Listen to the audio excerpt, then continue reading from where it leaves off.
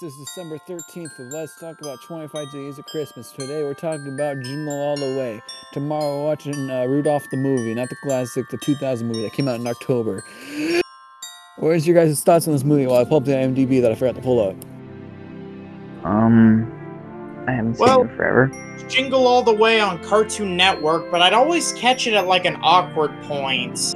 Like, I'd never get to see the full movie, just bits and pieces of it.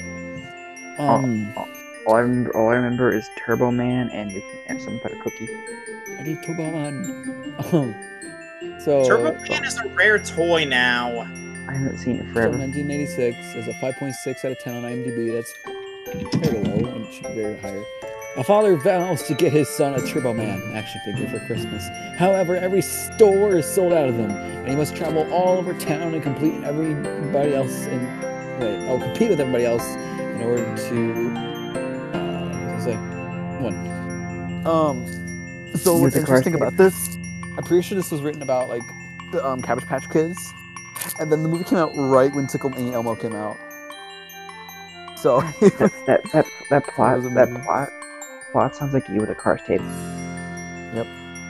The original Turbo Man action figure sells on eBay for $600 complete in box. I see the new ones like every year. I want one.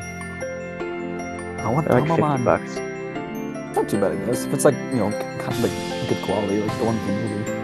It has like the box. And one of the ones without the box is $250. I like in-universe like merchandise that isn't like it fits like the Red Ryder BB gun or something like that from A Christmas Story. I don't know if that existed before. It probably did, but like Pizza Planet basically from Toy Story. I like when it's just Pizza Planet. It doesn't have like Toy Stories, Disney, like the back or something. You know, a bunch of licensing info. Journal number 3, the Gravity Falls Journal number 3, is a genius with how they did it. What they did is they put all like the licensing, all the like Disney and Gravity Falls logo and everything. They put it all on the sleeve, the book cover, the dust jacket. I can't think what it was called. You take it off, and it's just Journal number 3. It's absolutely genius. I love it because it just breaks the immersion. It's just it's amazing. Yeah, that's beautiful. It's wonderful that Disney let them do that. Did you know Tim Allen was considered for the role that Arnold Schwarzenegger would have had? Ooh. I want to hear him. I want to hear him go. And then just like I want Tim Allen saying "Put that cookie down." Arnold going. I wonder where that booster costume is now. I don't know if this is true or not, but Arnold Schwarzenegger, when they were doing a Austrian dub of one of his movies, he wanted to do the dub because, you know, obviously he speaks Austrian, and he rejected it. You guys know why? Why? Nope. Because apparently his voice there is basically how we hear hillbillies. Well, dang it! I can't believe they cut old Arnold Schwarzenegger out of the movie because he deserved it. I mean, come on, people, get with the program. You know what I'm saying? Did you guys know? Speaking of hillbillies, did you guys know that there's a Jingle All The Way 2 starring Larry the Cable Guy? Wait, really? Yo, there's a Tooth Fairy 2 starring Larry the Cable Guy. Well, ain't that What's with this man in terrible sequels? There's like 3 just off the top of my head. That's 3 of them. Welp. Like Tomb Raider, but without the toe.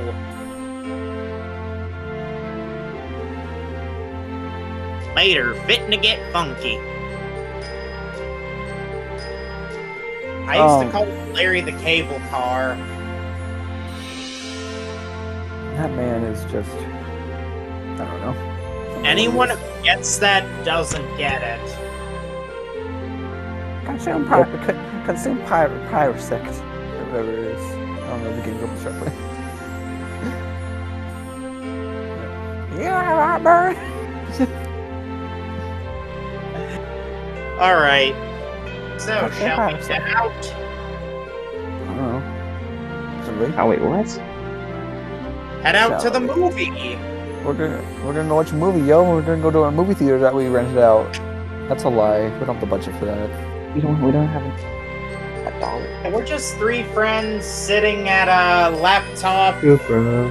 but it's one of those little laptop DVD player thingies. That's a portable DVD player. Yeah, the one that the rich kids had, and I always wanted, but I they had one. I was never had poor. I had a portable DVD player growing up. I had a few. One of the ones we had. Wow, you must be if rich.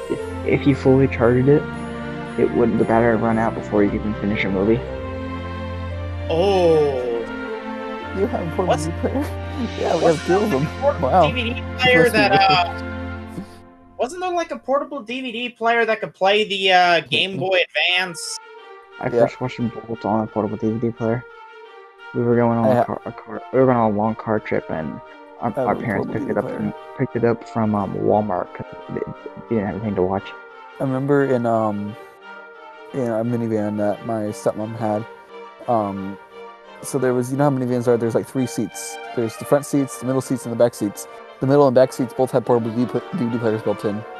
And I remember watching Finding Nemo on a portable, because we were in Kid. I think we were in Utah at that time. Have you seen my son? That we- was can we- terrifying. Can we install a portable DVD player in our car? I don't know how to do that now. I don't. It's if anybody even does that now, because you got the radios that have like little screens. You know, you can put duties in those. My mom has that. No, we don't have Stealing or money. whatever? Oh my god, a Tesla. I mean, okay, so that van had AC inputs, not AC DC. The wall outlets. They had wall outlets in it. I remember my stepbrothers at the time, in the seat above us, they were playing Halo on it. They brought their Xbox 360 with them, and they were playing Halo in the minivan while we were going to That Utah. sounds amazing. Oh man! And here I was with my DS and my R4 with all the downloaded games my dad got me. I have a I have a car charger that goes into an AC a wall outlet plug, and you two know about this, but they don't. I have a little TV VCR. I brought it out to my car and I plugged it into my car, and it worked. It was amazing, but it killed my car battery. So Yeah. so and it took forever to recharge to jump start it because it was so dead. I remember watching I was in another car and I saw the car that we were behind. They had Ant Farm playing on the TV. One time, we were stuck in traffic for like a long time, like literally stuck in traffic for like an hour on like a trip, and there were some kids right next to us watching Lion King on a DVD player. I sat there, watched the whole thing. See with someone else's window. You're like Peter watching Madagascar. and just said all the lines out loud. Like Peter watching. Oh yeah, I remember watching Alvin the Chipmunks. I remember watching the cartoon. I think it was when they meet Wolfman. Yeah. Yeah. Yeah. That one used to scare me. I haven't watched that in forever. I'm not Anyways, familiar with the we're gonna go watch. We're gonna go watch it. We're gonna go watch it. Okay, guys. Yeah. You- Okay. Are you guys yeah. excited to witness Arnold Schwarzenegger with a child who it's Luke Skywalker in the prequels? I think. I don't know. I want a Turbo Man doll. I want to man. Got to have the Turbo Man. You good cooking? Okay, before we leave, my dad is like super obsessed with Star Wars. Like he literally has a life-size Yoda that like he won in like a Coke contest like years ago. I remember seeing it when I was like baby. Oh my god, guest star. And yet I've never really sat down and watched a Star Wars movie before. So You wouldn't like it. probably. Anyways, we're gonna go watch before I get all the Star Wars fanboys attacking me. Oh, excuse me. Yes? I'm trying to find a gentleman doll. Me too, me too. Do you have any more in the back?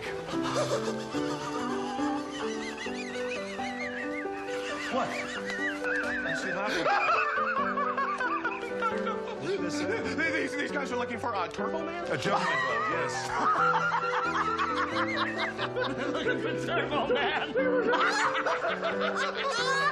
Hey, everybody, these two are Okay, look.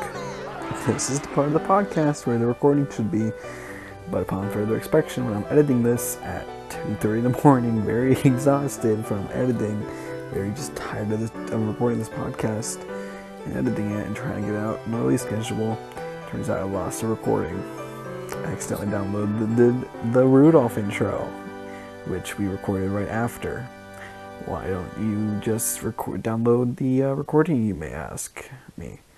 Well, I can't because it's gone. Because every 7 days, it's automatically deleted by our bot. I can't change that. It's the stupidest thing I've ever seen on a bot. So, basically, there's no recording. And this is getting out of hand for me. It's embarrassing. I really like this recording. Me and Papa Gendy, we all love this recording, but I don't have it. So,